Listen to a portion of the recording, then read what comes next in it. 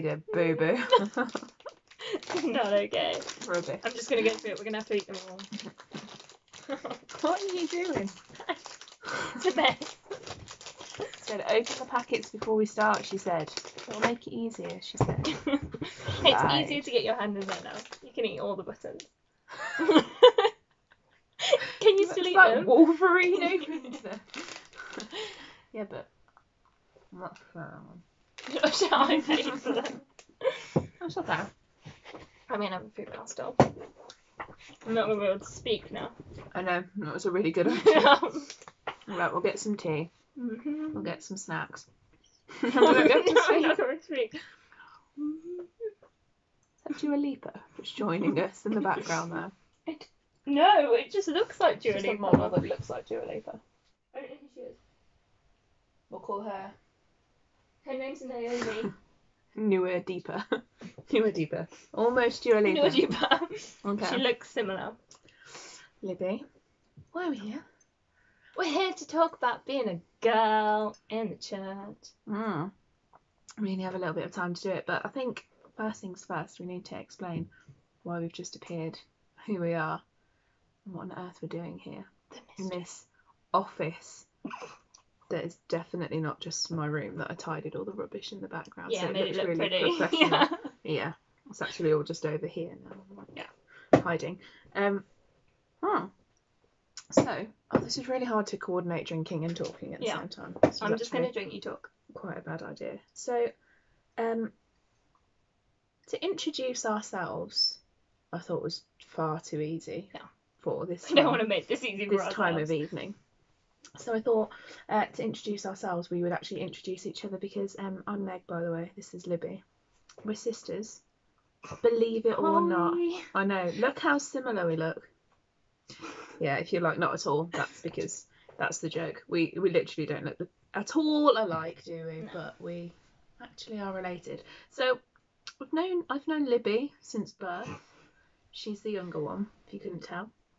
So I reckon I can rustle up a few facts about you to introduce you. I'm going to get straight past what you did. But you don't know what I'm going to say, do you? No. And I have a whole 22 and a half years of your life that I can draw these facts from. So we'll start easy. Going to introduce Libby. This is Libby. Mm-hmm. Libby is 22. Mm-hmm. She was born on the 5th of May, 1998. I'd like to say I remember all my personal details. I think I remember it. Don't you remember the programme you were watching? We were watching a documentary about Elvis when Libby came home from the hospital. Obviously, she doesn't remember it, but she was there. A few facts about Libby. Once we catapulted Libby off a seesaw when she was, how old are you? I think I was 3 or 4. About 3. I remember that. Do you? I do. She ruined a great game because we were putting her on this little like red plastic seesaw that we used to have in the conservatory, me and our 2 brothers, and we were like catapulting each other onto a beanbag, which was great, but we were a little bit older and obviously kept hitting the beanbag. So then we put Libby on the seesaw, catapulted her. I missed.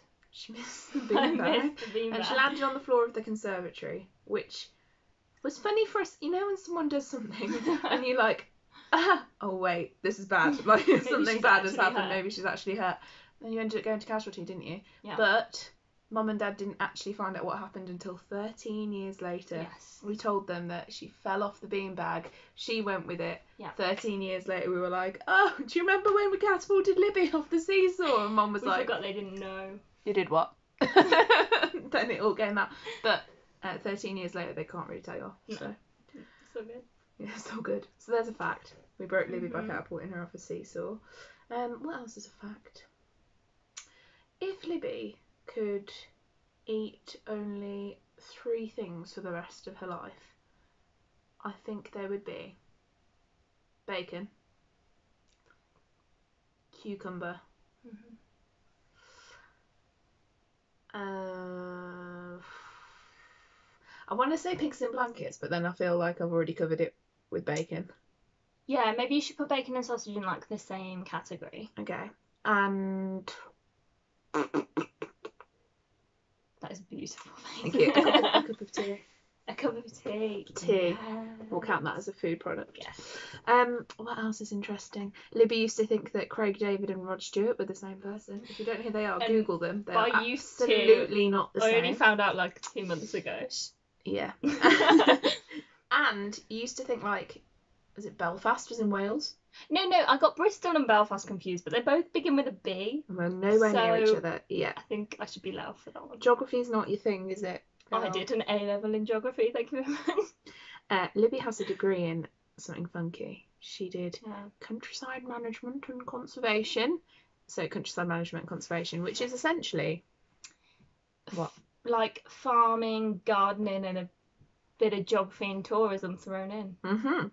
So if you need some gardening doing, Wow. she's your girl. Yeah. TV Dunno. shows that Libby enjoys include This whole thing's going to be about me.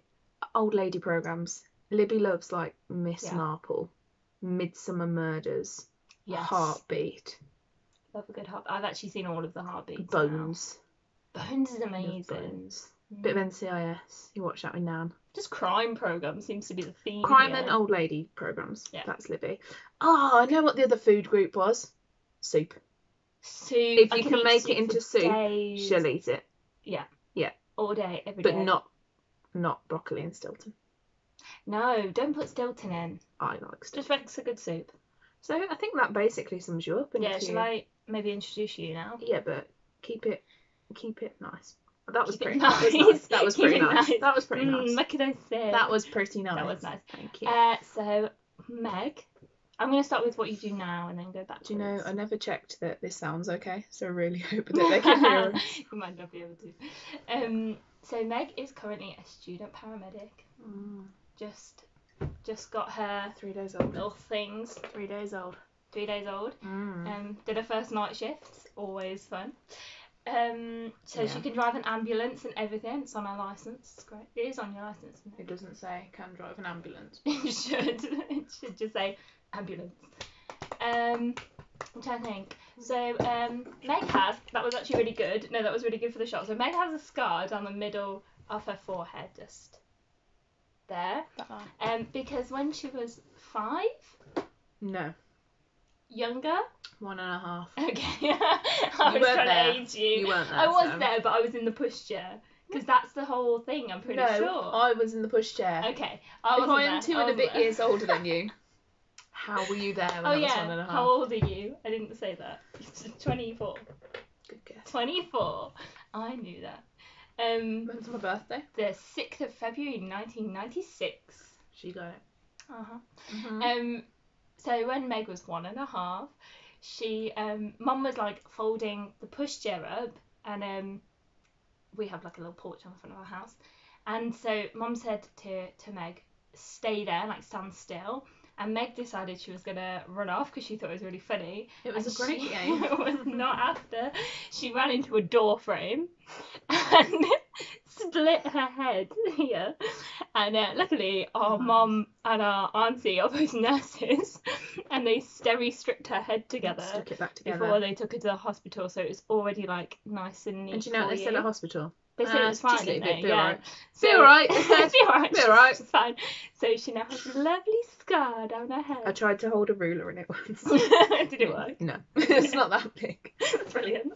I did try. On Ash Um, Wednesday, it's great though. See if they Because get it they always right get down it straight down yeah. the middle. Yeah, got a nice little I tempo. don't know what I did to offend the priest on Ash Wednesday this year, but everybody else had like perfect crosses, and mine was like he'd just pushed his hand across my face. Have you seen that thing online where it's like the crosses of Ash Wednesday? And it's Yeah, like yeah, and the it's smudge, yeah. the Franciscan. It does the rounds every year, and when it Mhm. does, just makes me quite happy because it's relatable.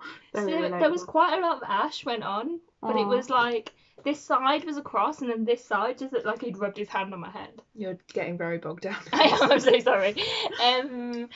Yeah, I'm trying to think of fun facts about you. You love a good documentary, don't you? Like an interesting one about Love- like Mm. culture and I'll- prisons. To be and- fair, I'll watch a documentary about most about things. anything. Yeah. Yeah, you love a good prison documentary, serial killer podcasts. Just like I feel true like we're crime. It's not a bit selling niche. ourselves here. Like I like true crime True crime, yeah. podcasts. I just like to try and work out who did it before they tell me at the end. Yeah. Yeah, that's why it's good bit. But also like funny podcasts. Yeah. So I'll be driving in the car and then just have laughing out loud to myself, and then you pull up at the lights and someone looks over and they're like, why is that maniac just laughing her head off to herself? But it's actually a podcast. You love a good audiobook as well, don't you? I love an audiobook, yeah. She's a proper old woman when she drives. Doesn't like listen to like good music. I don't know why that's good music. I don't know what you're talking about. Last night I was driving the ambulance, and the paramedic had got, so it looks really cool from the outside. I was like, Nina, I like to go in, and inside he got music on, and it was, you got a friend in me. No. You got, and he was singing along to it too, so it's totally just chill on the inside. I We're love both that. singing Toy Story. I'm trying to think of some more interesting facts about you. You have a degree as well. Mm-hmm. You'll have 2 soon. Well, you have soon. We have lots of certificates, but yeah. So I think I might have mine you over currently here. have. Shall I have a look? Yeah, go for You it. can keep talking. So Meg has a degree in theology. I had to think about that. Theology. And a fun fact. Meg went to study in Israel. It was just next to me, so that's fine. Just Proof. to prove my credentials. Meg went to study in Israel. How long were you there? 2 weeks? 12 days. 12 days. 12 days. That's close. That was last year, like. Yeah, pre- pre-corona. Do you remember airports? No. I don't remember what they Flying were. into different When you were places. actually allowed to leave the Do you country. remember that? And miss those days. so she went out to study in Israel for a little bit. You like your travels, don't you? All over the place. But I don't really like flying. So. Yeah. Not a fan of flying, but she'll go anywhere. It's a means to an end, isn't it? Like, you don't have to enjoy it, but Yeah, but if you want to get there, if you're just like, well, Italy, for example, it's a very long walk. It is So a very long walk. get on the plane, yeah, get some you're good there in people like, to distract what, an you. hour and a little bit, maybe. Yeah, just have people to distract you. Yeah. You're fine. We Good. we once I'll be back in a second. flew to another country, and we ended up, was it, hang on, 4 countries in one day we did. So Yeah. England, Switzerland, France and Germany. It was Um, cheating though. It was cheating The a little airport bit. was Yeah, in so 3 countries. the airport went into Switzerland, and then you drove out into France, and then you crossed the border over into Germany. So we actually wanted to go to Germany, but it's closer to the Swiss airport. I'm back. Fabulous. Should we maybe like, They are my facts. yeah, facts. Was that alright? Did I sell you enough? Did you want more? Give you a solid 6 out of 10. I'll take it. Okay, so we're here to talk about what it's like to be a girl in the church, Mhm. and obviously we've both got a little bit of experience so far in like bit. working in ministry, and from like when I went to uni and some of the jobs I've had after uni. So I thought we could just explain a little bit about what we've done, and then just got a couple of things to talk about, like pointers going forwards, for you guys to have a look at, actually, to go and research some bits and bobs and see what it means to you to be a young girl in the church. Now, I'm not saying that at the end of this you're going to be a guru because we are not, but we're finding our way through. We're looking at examples of other people and just little nuggets of information that you... Oh, I've said nuggets now, we haven't had dinner. Nuggets. We're not having nuggets. Yeah, just pick up some little nuggets of information to take with you as you progress through this journey, like from confirmation being such a big part of your faith journey and onwards, what that looks like. So, do you want to start? Yeah, sure. So, a little bit about what I've done. So, we both went to a Catholic secondary school, and in our Catholic secondary school, it was very much like you were very much encouraged to get involved, weren't you? Like the RE department. We didn't have a lay chaplain at our school. No, we didn't. And Which is a bit sad at the time. it was sad at the time. It has one now. Yeah, they do have one now. But we after didn't that. when we were there. But we did have a really, really good head teacher. Shout out to Mrs. Mullins. Carry on. Yeah. I just need to grab something that I forgot to get, but you Okay, carry on I'm telling going to be your the star story. of this show. That's okay. So You don't have wheels on your chair. yeah, though, I so- don't. So yeah, we went to a Catholic secondary school. We were really, really encouraged to get involved in the faith of our school. And we had some really supportive teachers who really wanted you to grow in your faith, and we were lucky in that respect. So we both got very involved in I mean, we were and still are altar servers at our local parish. When When coronavirus isn't a thing, because obviously they can't really have us at the moment. And so we started getting involved in like little things in school. So when I was in sixth form, we both went to Lords with school, so we got the opportunity to work in the Akai in Lords, which is like, if you don't know, it's like a little hospital hotel thing. And Birmingham, which is the diocese that we live in, we take like our own pilgrims with us there. They could be sick or elderly or just need a little bit of a helping hand, and we take them to Lords with us, and then we take them round to the masses, to the different like the reconciliation service and things, or just take them around town, have a chat. Some of them have some really adorable stories of like how they met their husband or wife or whoever they've come with. And yeah, there's some really interesting people. So we were both really lucky to go to Lords, and that played a massive part in my faith journey, going to Lords. I'm a very practical person, so being able to very practically work with other people and learn about their faith journey so far, that was really, really interesting for me. And you meet some really incredible people out there as well, of like a similar age as well, because it's a lot of schools go. But yeah, when I was in sixth form, I was given the opportunity to run some retreats for our feeder school, our primary school that like came to our secondary school, and that really kind of kick-started me wanting to like minister to young people. And so when I finished at school, I went to work at Alton Castle. And I had a really amazing team, and we were a girl heavy team actually. So Meg was my boss while I was there, but she'll get up to that. But we were a really girl heavy team, and some really incredible girls as well. Yeah. Shout out to our little group called the Night Duty Crew. So at Alton there's a night duty room, and the team take it in turns to be on night duty. So if anything happens in the night, like if someone's ill or they do all the washing up in the evening and stuff, and then you stay in this bedroom in the castle, you're on night duty. But the night duty crew, like if one of them was on, we would all go and do it. Yeah. So we wouldn't all stay over, but we'd all go over and chat until it was like time to go share to bed. The jobs. Yeah, share the jobs down. Chat. Just make it a bit more fun than sitting in the castle Watch on your own. Wild Child. Yeah. Get some good films going. Eating cake when it was like someone's birthday at midnight. Oh yeah, wait till midnight.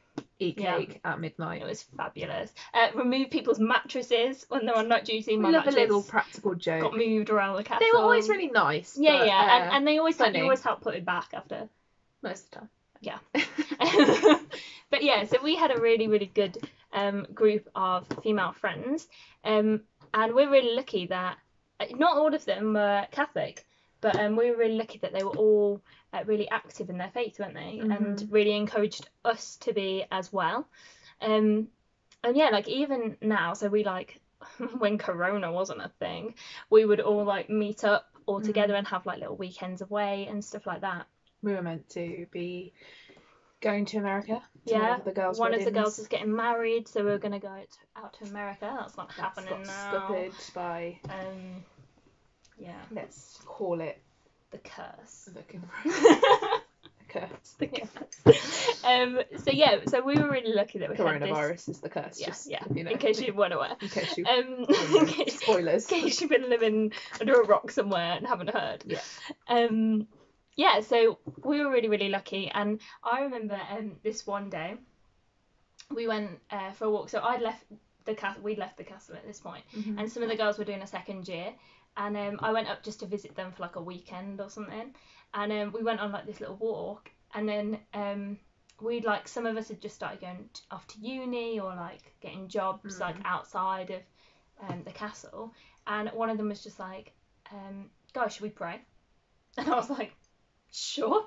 So we like stood in the middle of the countryside like praying for each other, which was really spontaneous but really nice at the same time. That was Katie. Shout out to Kate Farrell. Great. But yeah, we just have a really fun, really supportive group of female friends, don't we? Yeah. Which I think is a really big part of being a girl in the church. It can be hard really to find too. Like. Yeah, definitely.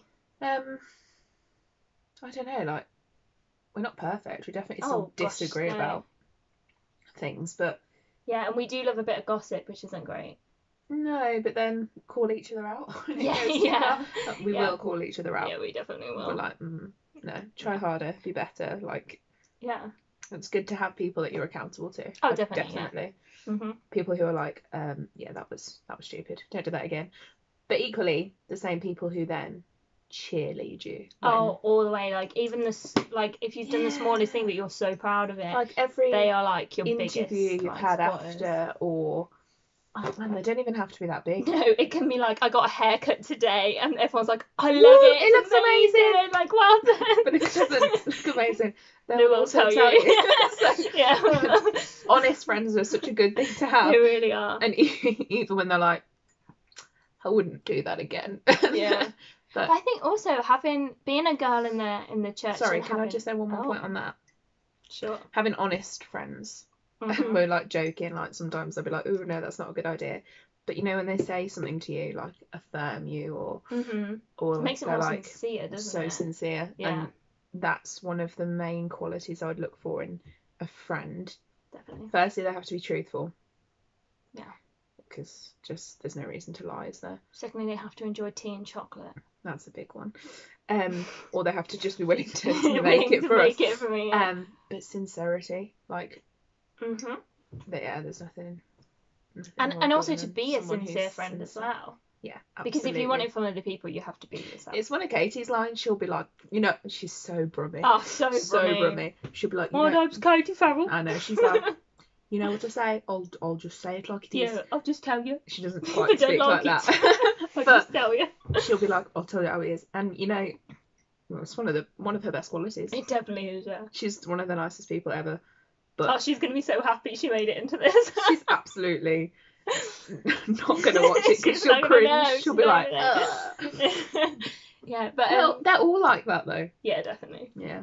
But yeah, when I think it's really important as well to have support from your friends that aren't in the faith either. Absolutely. And maybe have a different faith or don't actually have any sort of religion that they follow, haven't really found that for themselves. Like, just at work the other day, I was chatting to one of the girls, and she was saying like she doesn't really have a faith, she doesn't follow a religion, but she finds it so interesting to talk to other people, and she was like asking me questions, and it really helps me to understand my faith as well, because I have to be like, I should probably like double check that, or like I should know that, and so I'll go off and do a bit of like. One of my friends at work came up to me and was like, I have a question.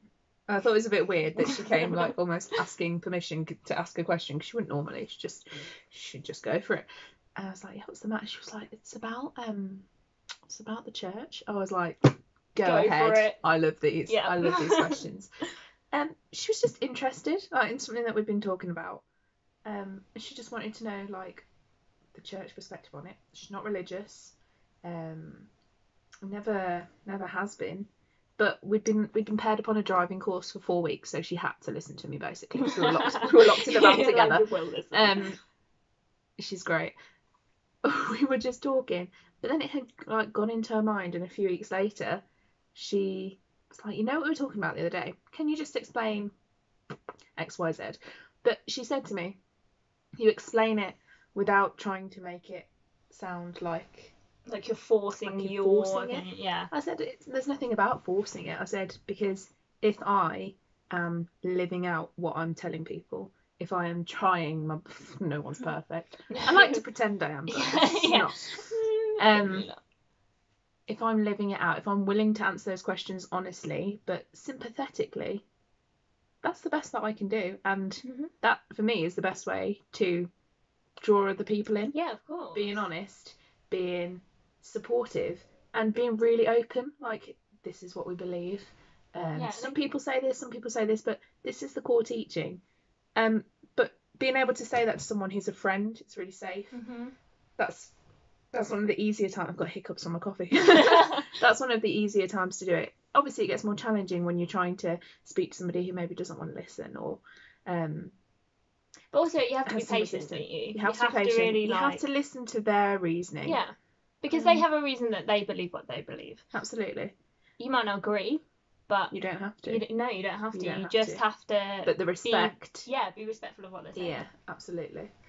So, sorry. No, it's okay. You're supposed to talk about your life now. We're going to run over our time. Oh my goodness. Becky's going to hate us. No, we'll fit it in. Yeah, so the same as Libby. I'll skip out of school. I also went to school, went to Lord's, loved it, still do go. To Lord's, not to school. I'm still at school.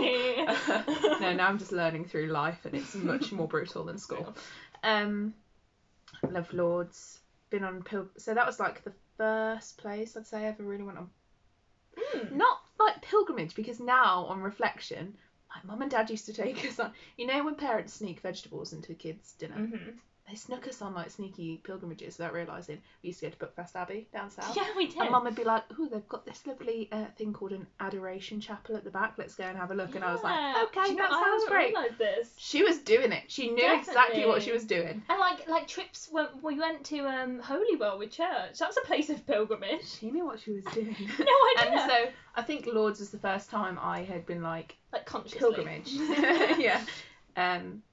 But then obviously later on learned to understand what that meant. I've been to Rome now. Israel was a trip, but I've got to go to some really amazing pilgrimage sites that I'd love to go again. But also like to Walsingham. Mm-hmm. Yeah, I love that. So pilgrimage. A great person to speak to. You know Father Michael Dolman. We have a priest, Father Michael Dolman, but Becky's like cheering. That made it sound like he was our personal priest. He's a hero. He's not a personal priest, but he just explains pilgrimage beautifully, and like he's been on quite a few pilgrimages that I've been on, and being able to see like that growth in becoming involved in the church. So it's not just it's absolutely not just female role models that I've taken my faith inspiration from. So many incredible priests, religious brothers. We have a community that lives at our church. Yeah. And they really want girls to get involved, like, because they just want young people. Yeah, they want young people so much, but like they're so supportive of everybody. Yeah, when I was doing my degree, I remember going round to church one day, and I said to one of it was our parish priest at the time, "Would you just read my dissertation?" He was like, "Of course." And it was about the roles of women in the church, based on like Second Vatican Council. I can get really geeky about it, but I'm not going to because we're going to run out of time. Quite a few priests want to read that, actually, haven't you? Yeah, and it was just really nice to kind of thrash out the ideas with somebody who got it. Do you know what I mean? Yeah. And spoke to me like someone who understood what they were talking about, even as like a young, how old was I when I was at uni? Like 21, 22. Yeah. Like a young woman in the church who just wants to learn. And yeah, it's so nice to be taken seriously and like understood for. Cause it doesn't always happen. No, it doesn't. There's been a couple of times where I've kind of had to not defend myself, but kind of, I don't even want to say justify myself, but it's been a bit rocky, and you've had to kind of explain why it is that I study what I do and whatever. But absolutely, that is in the minority. Oh yeah, people are 99% of the time amazing with it. I mean, at work now, when I say I did a degree in theology, they're like, "Who's that?" But it's fun to explain. So I obviously worked in Alton, had some amazing friends there who I'll make for life, and like you said about the Night Duke crew, obviously they're amazing, but my friends like Alice, for example, we met on Team. When I first met her, I was like, "Oh, she's way too popular for me." She would. I tell her that now, and she absolutely howls. Just she'd say things like that, like, "Let's just pray." And she's so cool. She's got like a proper. If you go on her Instagram, she will be cringing so hard. Go on her Instagram, and she's like a model on Instagram. Yeah, she's like working in Bali. Did she? Work in Bali? She worked as an international tour guide. She just an amazing like young woman of faith, will like shamelessly say what she believes, lives it out, and I know I could ring her at 2 a.m. and she's a sleeper, so it'd probably take a few rings, but she'd answer, and you could, just tell her everything that you're thinking, and she'd be like, "Okay, shall we? Like, we could pray together. We can like." And she's another person who we hold each other really accountable Yeah. for stuff, but you absolutely need It's people really like that. important, yeah. So yeah, I feel like I haven't really done justice to what I've done in the last few years. I worked for the youth service for a little while. Again, such an incredible opportunity to meet young people, meet other leaders, and also work with amazing role models for me, both role models of faith and just role models in life. Mm-hmm. I'm only 24, like I definitely don't know everything. I always joke with Becky, I'm like, I can't adult today. I can't adult most days, let's be honest. I don't think I know how to but adult. you don't have to be able to adult every day, because no. there's other people to help you through, and also don't adult every day because it's intense. Also, just like, do it when you have to. we are called to be childlike in our faith, so I'm gonna fight that one all the way. Sometimes I take it quite literally. Yeah. I think it's having that openness, like a kid doesn't necessarily, like a little kid, I'm thinking like little kids, like so we went to this little kid the other day who was like 9 months old, absolutely adorable. We turned up with all these tools at work, like to check and listen to his heart, and he was If you've loving forgotten, it. Meg is a student paramedic. Yeah, so he was loving it, like the stethoscope, the sticky dots, but like that just enthrallment of like, what's going on? This is amazing. Not being scared. And even in a 9-month-old, you could see that. But we get a bit more reserved as we get older, and actually having people around us who are these positive role models help to draw us back out of that shell. But also having people to look to who've gone before us, or have done things in life that we look back to reflect on. We were talking just before we started this, weren't we, about role models, particularly female role models. So I was actually telling Libby a bit about Blessed Chiara Luce, because she quite openly said, like, I don't know that much. I don't know much. She knew who she was, but I know that much. like very basic stuff. So I don't want to tell you everything, because you definitely need to go and read her story. But she was a young Italian teenager. She died quite young. She was about 17 when she died. She died of cancer. Yeah. But when you read her story, what's remarkable for me is how normal she was. That's the remarkable bit. She wasn't born with the like, you are gonna be a saint. She was born with the capacity to be, like we all are, but she acted on it. She went and lived it out. We're all born with that capacity too, but it's not like someone, like Darth Vader, Luke, I am your father. Like, Chiara, you will be a saint. She knew she could be, and she acted that way. So like, she used to give toys to children who had less than her. Something that we can do. We can absolutely strive to do things like that. She gave, like, when she was dying, she gave all her money to a friend who was going on mission work, because she realised that was a good use of her resources. She'd give her time, but when she was dying, she said she had like nothing else left to give but like love, and that all of her suffering made her feel close to Jesus. That for me is incredible, and I'd like to hope that like that wouldn't happen to you. Obviously you don't want to ever be in that situation, but she was faced with that situation, and that's how she dealt with it. It's amazing. Totally turned it around. And in having the capacity to be saints, we have the capacity to do that. She just really lived it out. She didn't live that long ago. No. Her parents are still with us, I'm pretty sure. Recently there's loads of saints, like it always makes you think of saints like in these robes. There's people being made saints now who wore jeans, who knew what the internet was, had a phone. Like, they're not just in dusty books. When you like hear the name, they're real people who lived the same time that like mobile phones still were a thing, and they actually fit in one hand, not like two. A proper phone. So she only died at Chiara Luce, Blessed Chiara Luce. She's not quite a saint yet, but she's well on her way. She only died in 1990, and I know that sounds like a very long time ago, but I was only born in 1996, so it's not a very long time ago. It's absolutely not a long time ago at all. Really, really in living memory, and having people like that we can look to, their example, things that we can do, those really practical things that she did, and having that mindset that everything that we do is for this reason, to be closer to God, to try and do what we've been commanded to do. Having people who've done it already, that's great. To be able to look to them, and then having those people who are with us now to help and encourage us, that's when we know we're super lucky. We're really, Yeah, definitely. really lucky to have that. Sorry, I've spoken for ages. No, it's fine. I spoke about it for ages before. So I listened to Meg before. So one of the saints that, like, I think she's trying to tell me something, Meg. I really do, because all of last summer, like, I'd not really heard that much about Saint Therese of Lisieux. Like, I knew her name, but that was kind of it. And then last summer, like, she kept coming up in, like, I think when what were we doing? We'd done like a retreat thing, and she came up. We went to Walsingham, and her name came up again. I'm pretty sure it's summer camp, her name came up at some point. And I was like, okay, is someone trying to tell me something?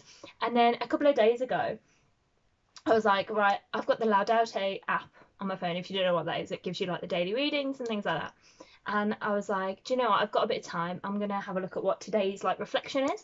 And I clicked on it, and it was all about Saint Therese of Lisieux. And I was like, I think she's trying to tell me something.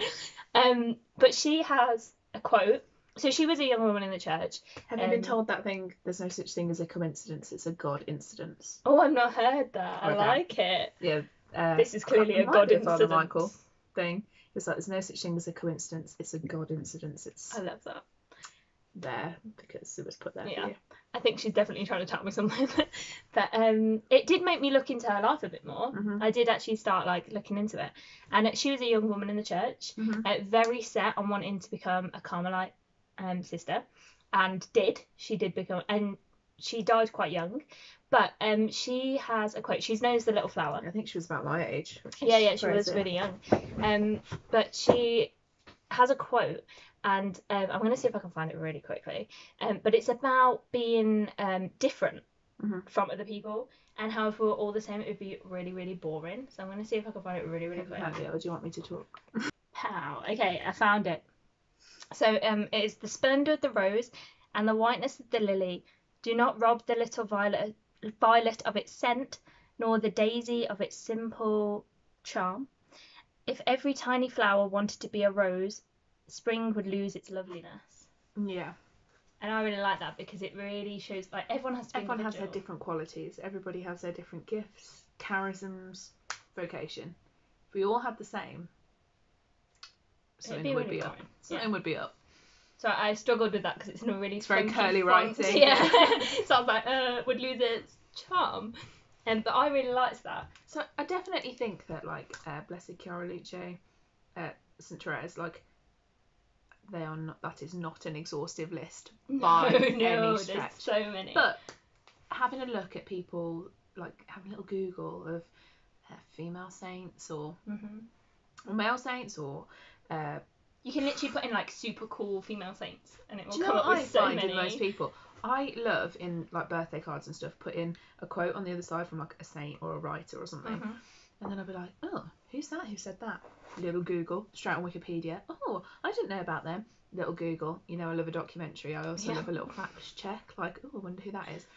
And you find these incredible people, read their stories, find out more about them, and then, like you say, they come up later on in life. You're like, what? Why do they keep coming up? So, I think we both really encourage you. Read a bit more about those two ladies that we've spoken about, but also have a look what's out there. Have a look what other people are saying. Get on things like Blessed Is She. I don't know if you've even been on Blessed Is She. I haven't been on Blessed Is She. I'll show you later. Have a look on there.